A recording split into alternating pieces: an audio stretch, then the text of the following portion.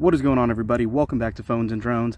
I wanted to give you guys a visual update on how well the DJI Mavic Mini actually can return to home with an autonomous return feature that it has, and most of the new DJIs have, but I want to give you an idea of how good that the Mavic Minis is. We'll use the actual case from the combo pack to see how well and how accurate it gets back home.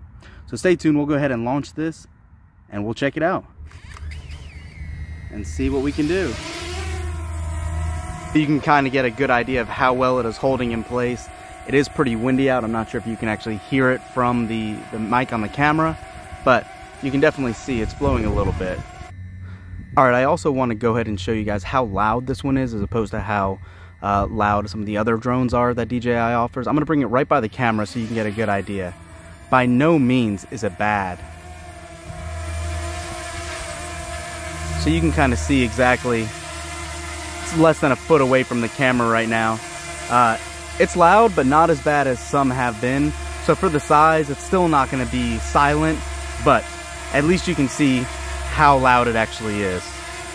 Let's go ahead and send this out a little bit and see how well it works out.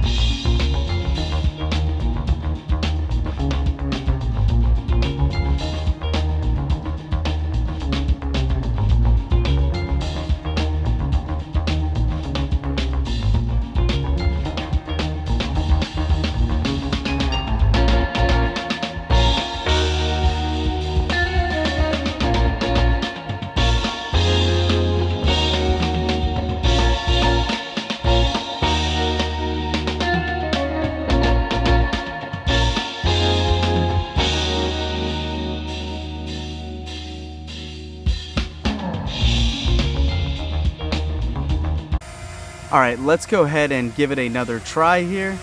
We'll send it away on sport mode this time to go a little further and see how well the return flight works on this one. So let's go ahead and do it. And we're out.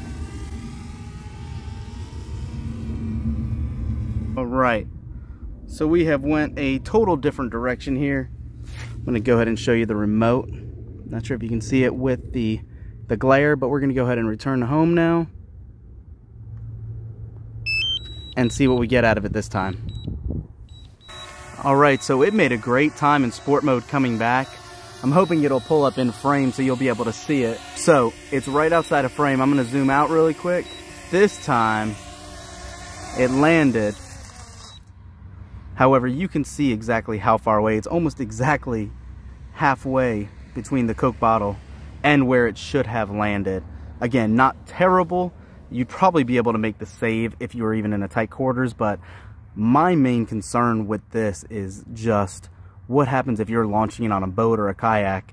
Not so convenient to catch it or land it exactly where you came from. Not a big problem as long as you're still controlling it, but if you're running out of battery, it's just something to keep in mind. And we went ahead and did it one final time for return flight, and this one seems to be the most accurate yet. Any second you'll see it drop into place, right into frame, and that right there is easily the closest one we've had.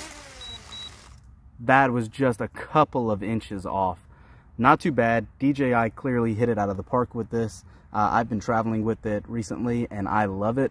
I definitely recommend it if you guys are looking for a new portable drone or your first drone, or even for you guys who are advanced pilots. This is definitely one to bring with you. Thanks for watching, guys. We will catch you in the next one.